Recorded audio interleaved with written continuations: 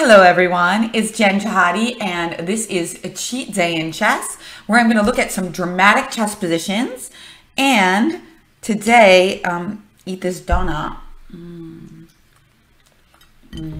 That's so good. Oh my god, that's really good.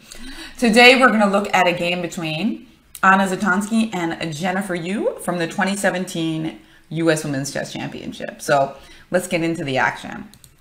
Here's a position in which Anna Zatonskih, four-time champion, is playing against Jennifer Yu, who is a gold medalist and a National Girls Invitational champion.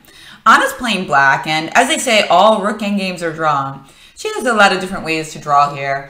Maybe she could just move her king to b3, or she could start checking with her rook on the side.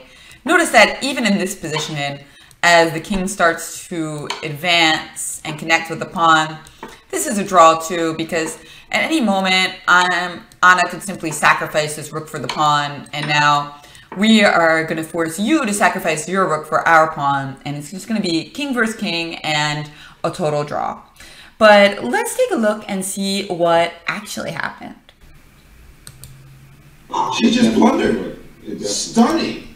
Okay. Stunning. How could she have blundered like this? Jennifer is going to win. Let's watch her blunder.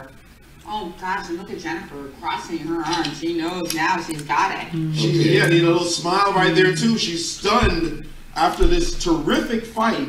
So She's winning the game. king to b3. Anna was obviously trying to squeeze out the victory. Brought her king up.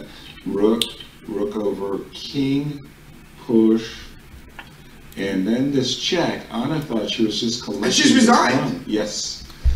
Anna thought she was just collecting this pawn, but with the move king c2, the threat of checkmate on one, as well as king take d1, winning the rook, caused Anna Zatonskih to resign.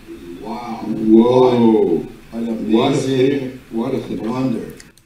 And let's take a look and see what happened and got me and Yaz and Maurice so upset. Well, the move here, rook to d1 check, and there's a very unfortunate 6-hour blunder here by Anna.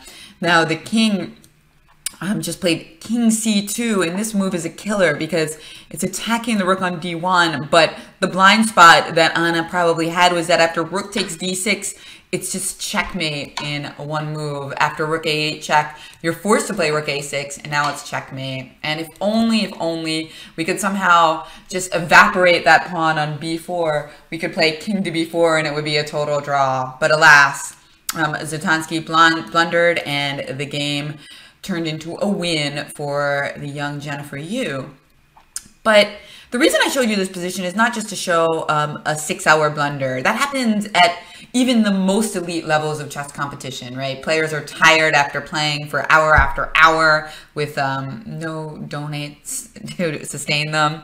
But in this particular case, it reminded me of one of my favorite positions of all time, and maybe it's one of your favorites too, or it will be after this video, which is called the Saavedra position.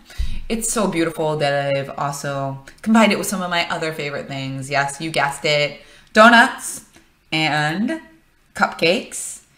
And you can even see it in the screen behind me, right? There's a little Saavedra position over there. So for those of you who haven't seen it, we're gonna take a look right now.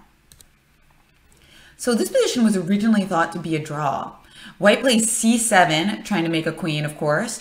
Too bad the rook can't go to the 8th rank because the pawn would just take it.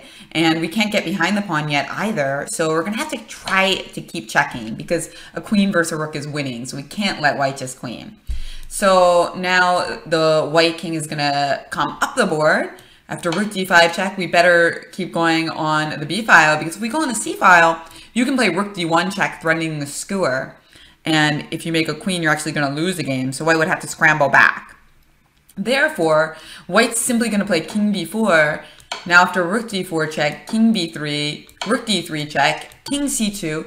This is white's idea. There's no rook d0. So what can black do now? Well, pause the tape if you haven't seen it before, because this is a nice one. Rook to d4 looks like it saves the day, because now when white makes a queen, there's this lovely move, rook to c4, check, forcing queen takes c4, and that's stalemate on the board. Of course, a massive achievement for a black. They were going to lose this position, so we're really happy to have that. And I think I deserve another bite of my donut, don't you? So, God. So instead, what should white do here? This is what the Spanish priest Saavedra found that completely turned around the evaluation of this position. Well, pause the tape, and if you find this and you've never seen it before, you really do deserve a donut, because it's a fantastically creative move. It's not that hard to calculate, actually, but it's not easy to see. So you play c8 equals rook. Beautiful under promotion, as we call it. And now the problem is, of course, rook c4 is no longer a brilliant stalemating trick, because after rook takes c4, not only are you not stalemating, but you're actually getting checkmated yourself, right? So that's the end of the story. So the only way for black to stop rook a8 mate is to play rook a4. But now white has the double attack that recalls the game between Anna and Jennifer, with just king to b3, right? Now you're attacking that rook on a4, and you're also threatening checkmate on c1, so the game is totally over. Fantastic move, c8 equals rook. We're going to be doing more of this here on A Cheat Day in Chess, so I hope you guys will join me.